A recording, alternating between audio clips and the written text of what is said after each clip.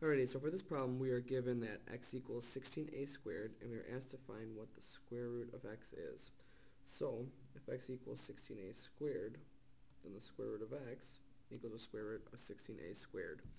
So when we have multiplication inside a square root, we can rewrite this as a product of square roots.